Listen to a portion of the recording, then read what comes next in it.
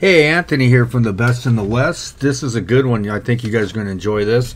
This is the last part of that San Pedro job I did. This is the driveway here. We took all the pavers out by hand.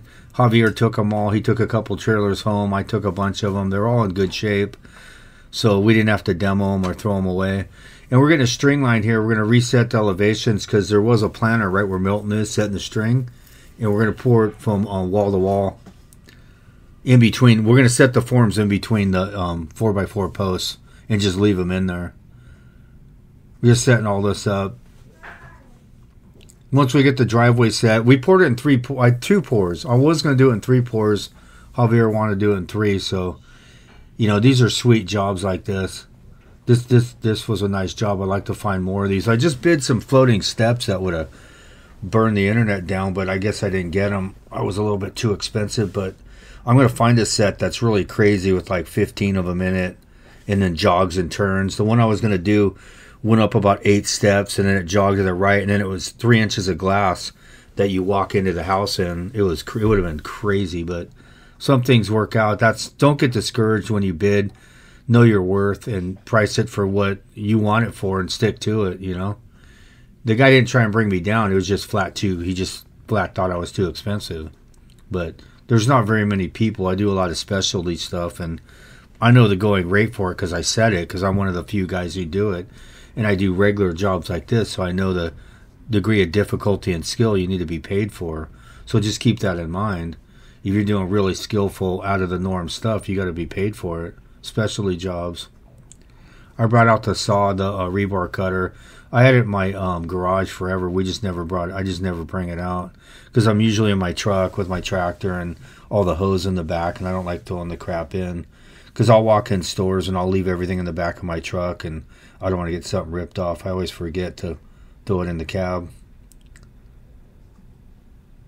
It makes it really easy. You can cut like 8 or 10 of them. See, there's the 2x4s right there, how we set them in between the 4x4s. They're obviously locked in. They're not going to come out anyway. You're not going to get them out. So you just leave them in. But he wanted to widen his driveway a little bit. There was a little planter. There were some trees up and along there we pulled out. You want to just continually to get better at what you do and put the best work you can possibly do. And the young guys are lucky, man, because they got YouTube. When I was doing it, whatever you saw in front of your eyes, that's how you learned. That's what you saw. There was no YouTube, cell phones when I started. So these guys have a big advantage. I think the younger guys could take it to a new level and go farther. I think the next generation of millionaires will be tradesmen because I don't see any young guys out there doing it at all. You know, and you can learn a lot of stuff off YouTube from whatever area you're in. Because obviously there's different applications for wherever you live. They do it differently for different reasons, you know. And when I first started watching YouTube, I was a little hard on some of them, but I didn't understand. You know, I would have to apologize because I didn't understand freeze and the weather they were dealing with. Some of these guys that call me from all over, like, oh, it's 84 today, and the next day it's like 50 and it's pouring rain. The weather's really consistent out here. It's a huge advantage to get to make your work look like a different level because you can set it up and pour it. You don't have all these deterrents all the time, and you know the work's hard enough as it is, but wrestling the weather, and it's just nuts. I didn't realize it. I've never been in any of those states in the winter, but I shouldn't assumed, you know. So anyway, we went and got a clean. That's for the clean out, so we just got a round one and put it over it, and we'll just set it at the level. So if they have to snake the drain, it just has a little cap you pull off of it. Snapping all the string lines here. There's the porch we poured. I did it in 3 pours, so sometimes you'll see it poured, sometimes you won't. It's hard to cut it up and dice it up and edit it. But I got a really cool one next week, too, a tight yard. Like I was saying, depends in different areas. Like a lot of guys you'll see on YouTube are in open areas in different states that are posting. It doesn't seem like very many California guys post. They're maybe from Midwest and East Coast and all over, but they have a disadvantage with the weather, but their openings and their demos and stuff and their pours are really easy. Everything out here is not that way. So when you learn how to pour this way, this is how we pour it. There's my bro Jose, Milton, Jonathan. that Jose can cut some joints. You'll see this. See, when you tackle a job like this, it's like 14 yards and there's no access to get out there to cut the joints. How are you going to broom it? You can't broom it long ways. So when you deal with it all the time, and that's the norm, it's not that big of a deal, you know. But if you're in other places and you're trying to do it and you're not used to it, it's not going to be as good. But we do it like this. If you go through my videos, it's normal to have no access. The real estate's such a premium here per square foot that stuff is just stacked on top of stuff. It's pretty long. It looks longer than it is. The videos make it look way bigger than what it really is, the driveway. Here I am just chucking the hose out. I got an easy job. It's like 125 feet of hose. I mean, this is cakewalk. That's another asset. Every single concrete guy out here pumps. Their jobs are pumped. Not necessarily that they own one, but every job they do, they order a pump. Nothing's wheelbarrow, nothing's... Because the faster you get it down, the better product you're going to have, because you can do all the real stages you need to. You can bull float it. You can Fresno seal it up. You can get out there with a funny trowel and hit it, and then you could slide it twice or 3 times. Clean the joints. That's why it's so pristine and everything's so crispy that we do. But I'm getting this down like this driveway. I'll get this down in 15 minutes, literally. You know, no mess. That's Silvestri. He came out from YouTube. He bought a pump. Same pump I have. Really nice pump. And I was teaching him how to pump and showing him all kinds of tricks and different stuff. A lot of people come from my jobs. Almost every job, people are out there from YouTube. But some people are shy and don't want to be on camera for whatever reason, which I just respect that and don't put him in it. He didn't care. Most of them don't, but yeah, whatever. Rolling it out and clamping it to practice it's a good idea, because when it's awkward, it's really strange. It looks like it's easy the way I'm doing it, and then when you try it, it's a whole different ballgame. And then when it's plugged up and it's full of concrete, it's a whole different ballgame trying to reclamp it up and get it going. But I mean, I poured those short load trucks when I first started pumping, those volumetric trucks. Some people call them. We call them short load trucks. And those things are as sketchy as you could pump. That is some junk mud. Because if the guy's running around all day doing 2 yards here, 3 yards there, 5 yards there, if he puts his rock gate where it's supposed to go in his cement, it won't all come out even. He'll have a bin full of half a rock, and the sand and cement will be gone.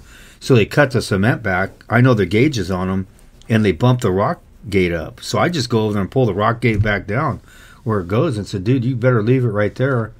You're going to have a problem. Because if you plug me up, you know. So I would just straight up tell them, set your rock gate where it's supposed to. But I knew what they were doing because they had other jobs. And they'd have to go back to the yard and they'd have to reload the cement, and the powder's where all the money's at. So they're bumping the rock up, cutting the powder back. And you could see it, but when you pump those trucks, I'd make them put like 2 wheelbarrows first, and I'd look at it. Till I said, no, that's not, do another wheelbarrow, till I liked it. But I pumped those things for about 2 years, those trucks, specifically. There's a channel drain we put in. There was no drain before. It was like a 2x4 against the garage. Against the garage floor, and it would hit, the water would hit that and go out around the corner. So I just put a channel drain in and piped it around the corner. And it just shoots down the yard. Because there's no curb or nothing to core it to drain it to. It's just an alley behind the house. It's not going onto somebody else's property. Out here, you can't drain water or slope it towards somebody else's property. So I'm just smashing this down. This is just basic pump job. I mean, these are beautiful jobs. Driveways and patios are probably the easiest, best money on residential. You know, and guys starting out too, also, you just know what virtues God gave you, what your strong points are, and go with that. If it's leadership, get a crew and do the PR work and marketing. If you're strong and you like laboring, finish and do all that. Whatever you're made for, that's what you need to do. And then you can put it all together as you get older. You know, but out of the gate, just do what your strong suit is. That's Milton and his brother. His brother on the right's new. He hasn't been finishing more than 5 months probably. Well, he just started getting out there. So on a straight driveway like this, I just said just throw him on the board on the screed too. You know, and I got Milton and Jose with me, who are 2 aces. So They're watching it. This was over a load, so we had to get a cleanup on it, a couple yard cleanup. Which you got to bid those because those cleanup prices are just ridiculous. You know, and I poured it really thick down by the bottom, and ironically, I got a crack right off that drain, right to the right there. I mean, I couldn't believe it. I wasn't happy about it, but what can you do? I mean, sometimes it's so volatile. And this was all the right elements, the right weather, the right compacted base, the right mix. Everything was done right, and it still cracked off that drain. But I banded it all up, and if I jointed it off the corners off of that, it would have just not looked right. So you just roll the dice go with what aesthetically looks better and go with that. I mean, that's what the customers want. And I ask them. See, we're just hitting a Fresno with it while he's got access as we're going. We both float it as we go. Seal it up. It's good to go. This is a 3,000 straight cement, no fly ash. This is one of the jobs where they brought those stealth fibers, and it just you couldn't finish it right. You couldn't broom it right. Well, you couldn't do the finish I wanted to on it. You know, I wanted to broom the center and trowel the bands, but we had to broom it wall to wall because of that. Fighting those things it's not even worth it. So we do it. A guy on each side, screed it down, just knock it down. Something like a blow and go. Just keep pumping and keep going with one guy in the middle, hitting the low and high spots. If I'm on and I'm feeling it, you don't need a shovel guy or nothing. I just do it. Me and two of the guys on the stick. Sometimes I'm not paying attention though. I'm thinking about something else, and you need a shovel guy. But if you're on your game, you could do it easily. There it is there. There's what it's starting to look like. You can see the slope on that. Water just jams to that drain and it's gone. He's going to make a workshop out of the garage. But if you're young and you get into this, I mean, I think it's going to be the next wave of millionaires coming because there's not going to be enough tradesmen. There's not going to be no one to do your plumbing, your concrete, etc. You know, I don't see any young people in all the jobs I'm on. Rarely. I don't know. They're not interested in it like the internet and the cell phones are like socially retarded or something. They want to stand 10 feet away from you and they can't even have a conversation. They want to text you. It's weird. The generation with the electronics and stuff that happened. It wasn't like that when I was growing up. You had to get up there and go. But things are a lot more expensive now. I've said it before. I don't know if I would have made it starting in this era with the prices of stuff, the prices of rent, housing, you know. And I was single when I started, and I didn't have kids, so it's a big advantage. With kids, I wouldn't have took the risk. I would have took a solid regular job, probably. See, we're just smoking this with a pump. With a pump, there's no mess. There's no plastic. It's really clean. It's really sweet. It's the only way to go. And you've obviously seen me do them. I mean, staircases and stuff, a J-ditch, stuff that's not even accessible. If you can't do the way I do it with the jobs I do, then it's not a better way. It's just the way it is. Whether some people like it or not, or some people's in denial, it's just the way it is. I'm not trying to convince anyone of anything. Knock yourself out. Go get a motorized wheelbarrow. I don't care. I'm just telling you, this is how you do it. It's a better way of doing it. You know, it's just like on my S70 and I go in backyards and take pools and stuff, and people are talking about stand-ons, and I value my life more than getting on some piece of crap that dangerous with no rollover protection and flipping that thing over, because on a 70 you got to be talented. The balance point on it's really sketchy. And I'll go in pools, demo pools out. I'll slide in backyards, break out 10-inch concrete, 2-3 foot foundation footings. I'll blast right through it. And if you can't do that with a stand-on, you can't go demo a pool, then it tells you it's not as versatile, which therefore it's not as good. It's not hard to figure it out. I've never even seen a stand-on before out here. I've never personally seen one, any concrete guy with one. I've never seen a Georgia buggy in my life out here. But it's a different way of where you live and how they do it. And the thing does work. The buggy's good in some areas, and for a lot of applications people do that I've seen on here. There's no reason for the level of jobs and what they're paying to buy an $80,000 pump. It works fine and they're making a living doing it. I'm not saying that, but trucking 30, 40 yards up and down a driveway with that. I mean, that stuff's going off on you. There's no way you can keep up with it. You're always going to be behind the gun. And they don't have networks of finishers like they do here. Like, only they finish 6 days a week, you know, for different contractors. They're just freelance. It's ran different out here. Here's the pump here, washing it down. I run about 3 hoppers, about 90 gallons out of this.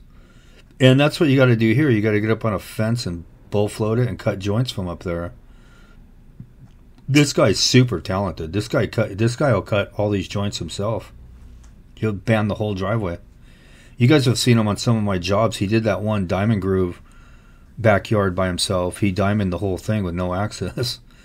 I mean, if people are talking about finishers or level of work, I mean, come on. And this dude's standing up on a fence. He had to do the whole thing that way. I mean, how else are you going to do it? Because you got to go opposite way from the way you screeded it.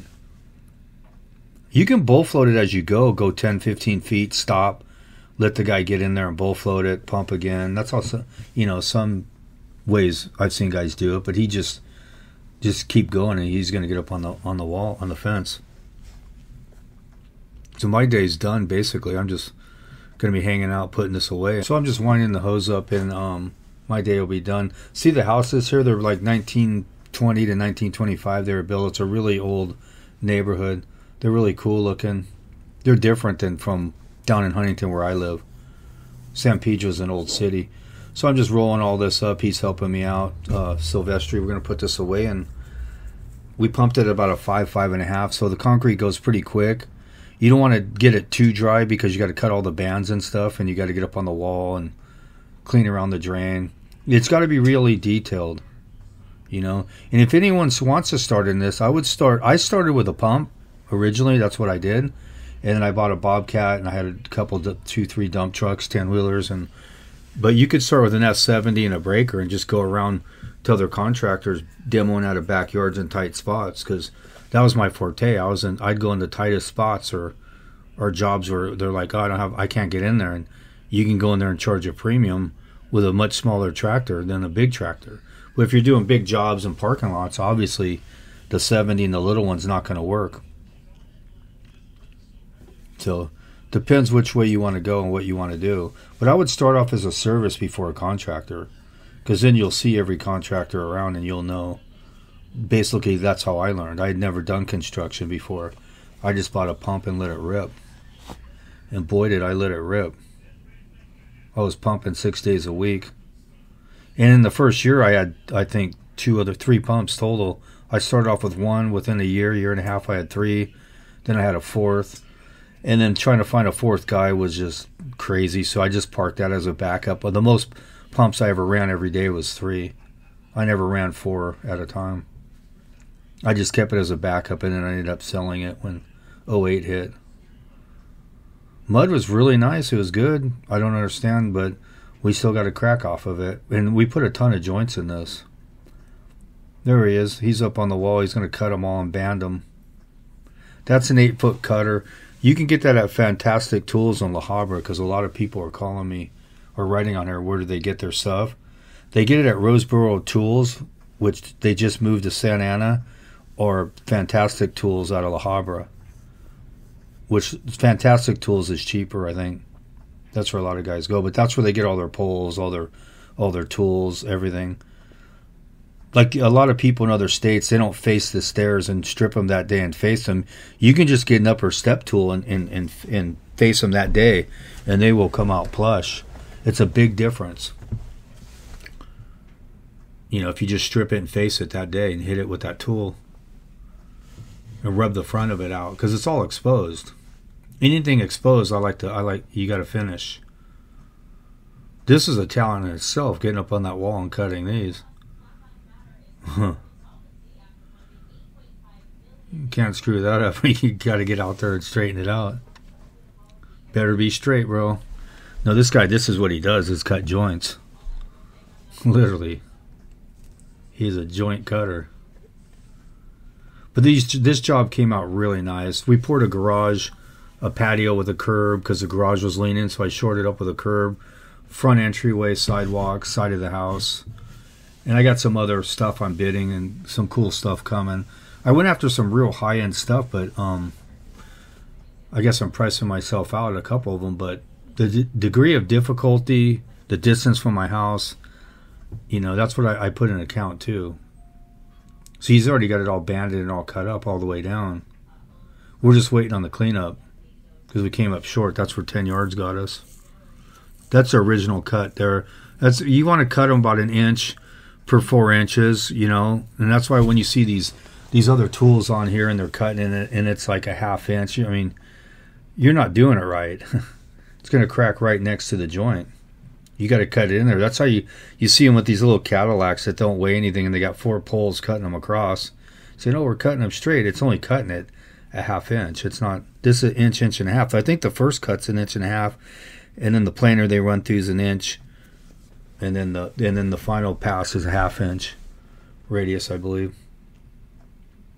So you can get up on stuff and hit it every which way. There's a way to do it, even if there's no access. You just gotta, you might have to do another pass on it to clean everything up once you get the tracks laid.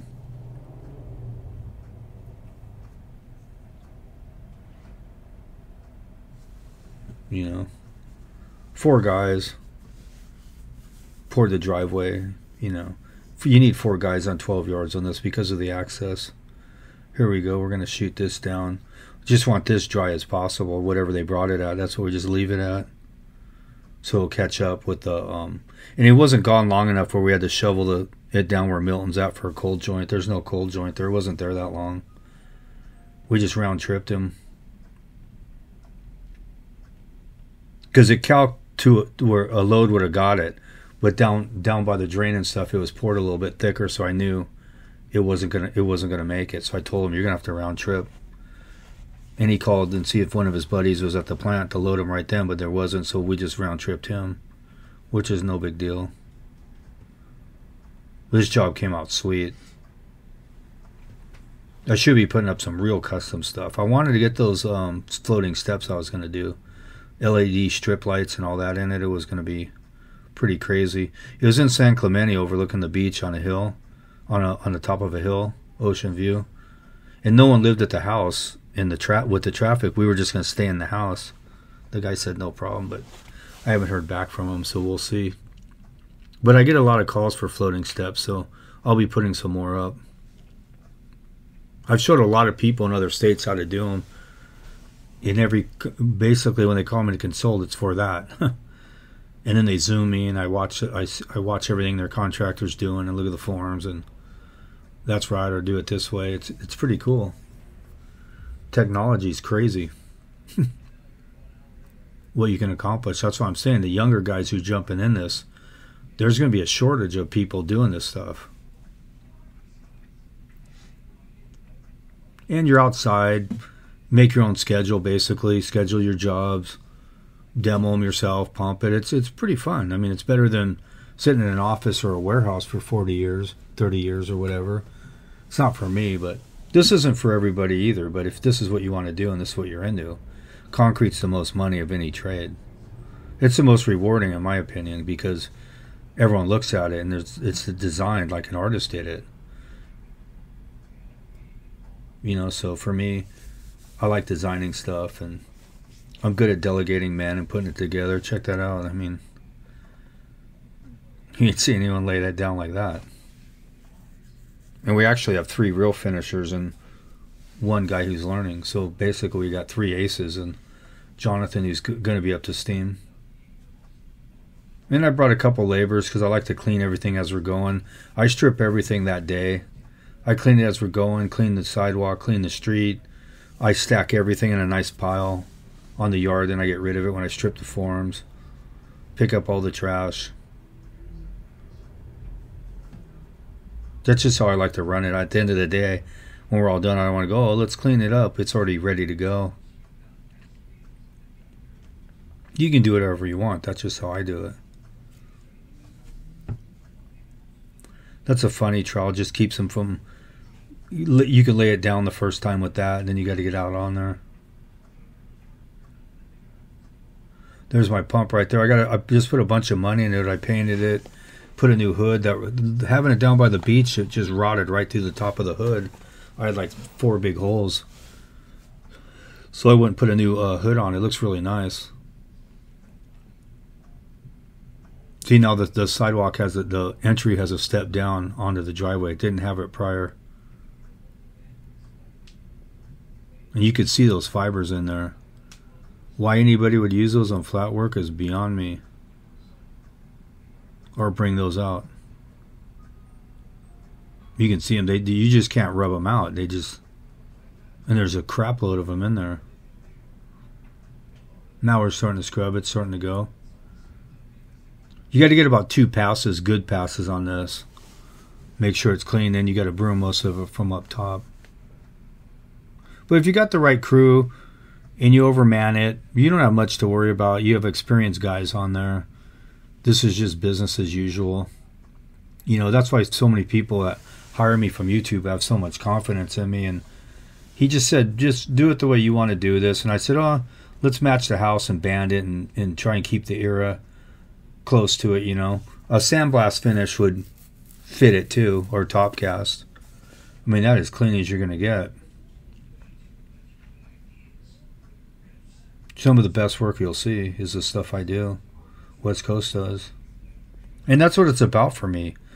It's not about a popularity contest on YouTube or something, but, you know, that's like being the coolest kid in junior high. It doesn't really matter. If you get work for it, from it, and people learn from it, that should be the end goal. And this is where I get all my work, so I don't have to pay marketing, you know. I market it and I get paid. It's a 2-for-1. And you got to put the moon shoes on access like this, where you got to get out there and walk on it, because there's no other way.